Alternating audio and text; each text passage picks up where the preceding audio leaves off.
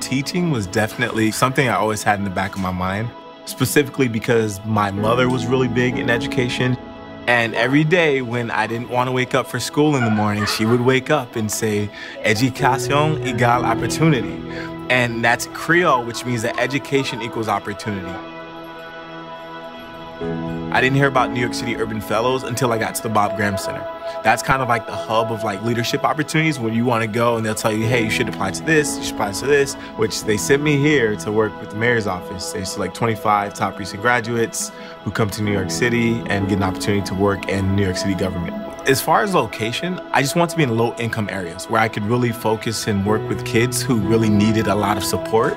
And for me, I wanted to get more involved in the classroom and get hands-on and interact with the kids because I felt like my experience at the DOE was great. But for me, it wasn't enough. I wanted to kind of have that one-on-one interaction with students, and that kind of really inspired me to take the next steps. I'm always reflecting. I think that's one important thing about teaching is like you always have to reflect and to think about what did I do wrong, right? And as I'm like teaching, I'm still reflecting like, oh, that didn't go too well. I have to try something different tomorrow.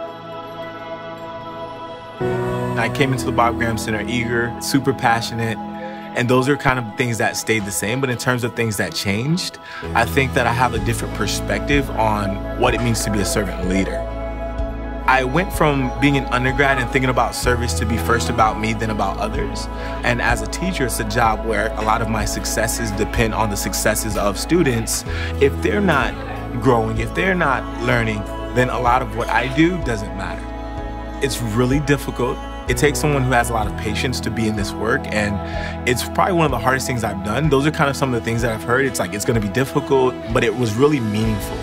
And like that last piece of it being meaningful is kind of like what still grounds me and keeps me motivated to wake up every day and to really push these kids to think more and more about education.